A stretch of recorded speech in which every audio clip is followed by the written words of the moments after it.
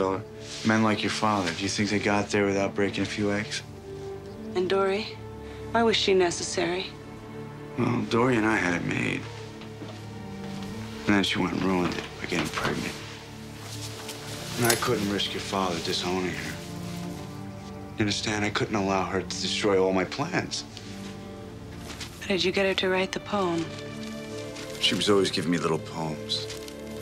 She was so romantic. Tommy Roussel? Patricia? Jay Faraday? Suppose you killed him too, right? Miss Fate, Ellen. It's all down to fate.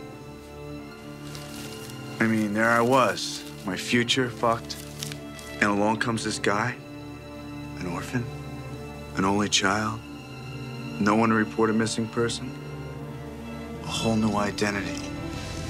You know, I'm not religious, but sometimes it's hard not to believe in a higher purpose. You did all that for money?